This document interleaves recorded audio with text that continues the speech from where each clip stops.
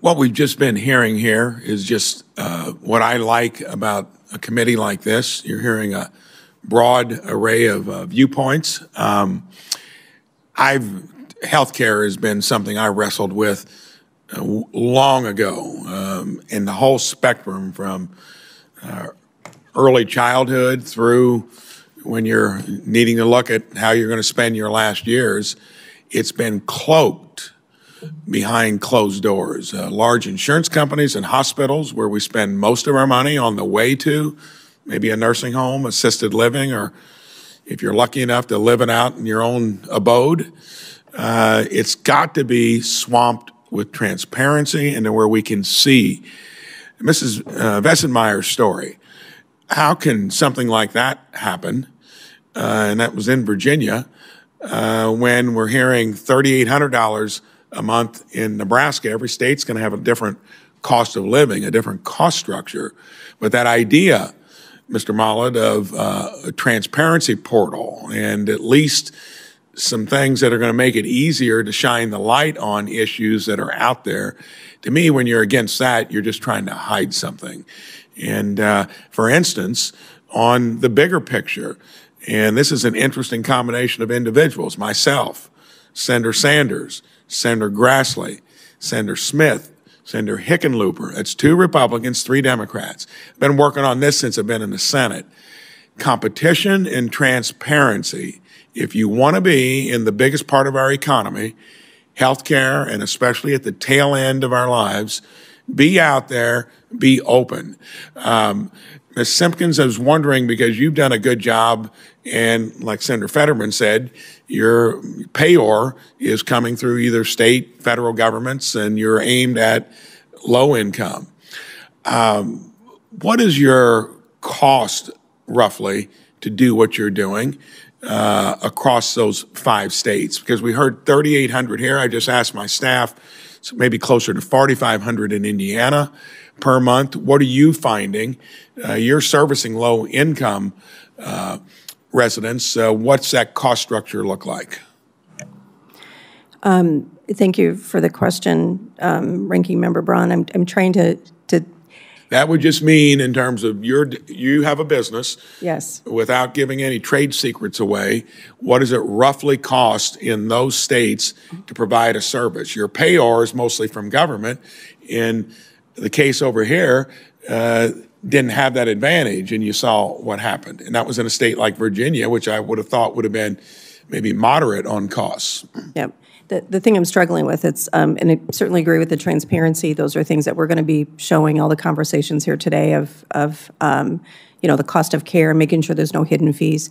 The expense side, what I'm struggling with is the expense side really depends on the state in which you're in, and I'd certainly be willing to. Well, let's just pick Indiana then, to keep it simple. Indiana. And then what do you charge the governments that end up paying you mostly? I'm want to get an idea of what the variation is in cost across this country, okay. And then that whoever's in any component of healthcare should be always willing to make it easy for us to understand.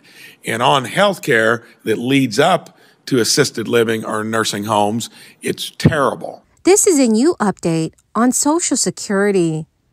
Millions of Americans will receive their next benefit payment in just 6 days. And these payments can be worth as much as $943. But top experts are debating whether Social Security will go bankrupt in 9 years, and how many Americans could be affected by this. My dear friends, please make sure that you watch until the end of this video.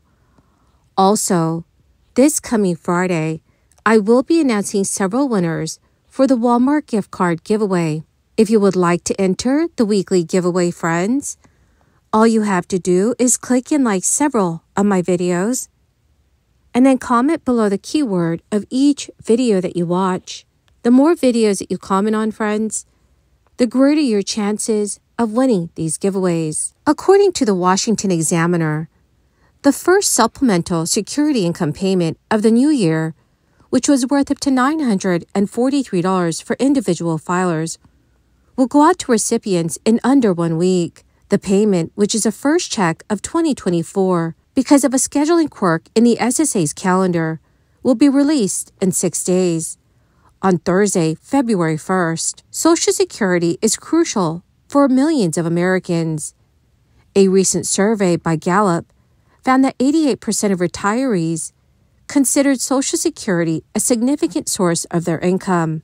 Over the past 2 decades, similar surveys have consistently shown that 80% to 90% of seniors rely on these benefits to cover their expenses. Despite its importance, Social Security is facing financial challenges. According to the Motley Fool, changes include the retirement of baby boomers and declining birth rates, which are putting a strain on the program. The 2023 Trustees Report estimated a funding shortfall of nearly $23 trillion through the year 2097, mainly attributed to these demographic shifts. The Old Age and Survivors Insurance Trust Fund, which is responsible for paying benefits to retirees and survivors, is projected to run out of reserves by 2033. However, this does not mean that Social Security will go bankrupt. Social Security relies on 3 funding sources: a payroll tax on earned income, taxation of benefits, and interest income from asset reserves. So even if the Old Age and Survivors Insurance Trust Fund are depleted, the payroll tax and taxation of benefits would continue, ensuring a steady income for the program. But the real concern is the sustainability of the current payout schedule. If the SSI's reserves are exhausted, benefit cuts of about 23% may be necessary in the year 2033 to maintain payouts through 2097. The ongoing debate is not about the survival of Social Security, but rather about finding a solution to sustain the current payout schedule, including annual costs of living adjustments. Democrats advocate for reinstating the payroll tax on high earners and changing the inflation measure to benefit retirees. Republicans prefer gradually raising the full retirement age and using a different inflation measure to reduce program costs. But both plans have their benefits, but a middle ground solution is necessary.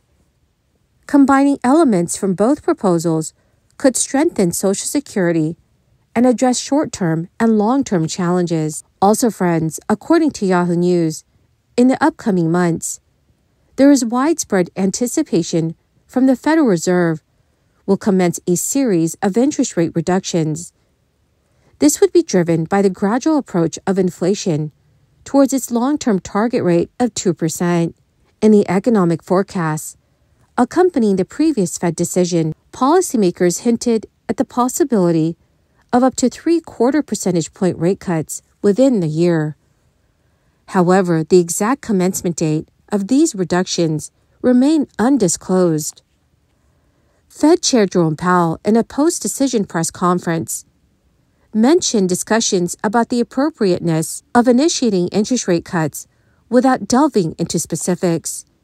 Differing opinions have emerged among analysts and traders regarding the timeline for the Fed's rate-setting committee to initiate these cuts.